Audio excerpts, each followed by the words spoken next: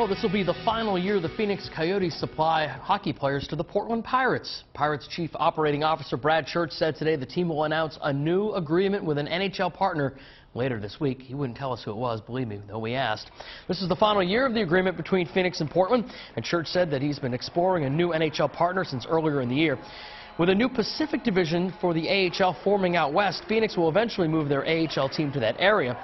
So locking down an NHL affiliate is important, considering cities like Worcester and Manchester are without AHL teams next year because NHL teams took their affiliates to the West Coast.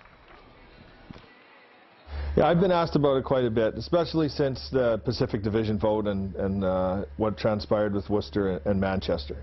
I've always said that through it all, have felt very confident that American Hockey League play will happen here in Portland for many years to come. It's a great market. We've got the facilities to host an NHL team, and we're excited about the future.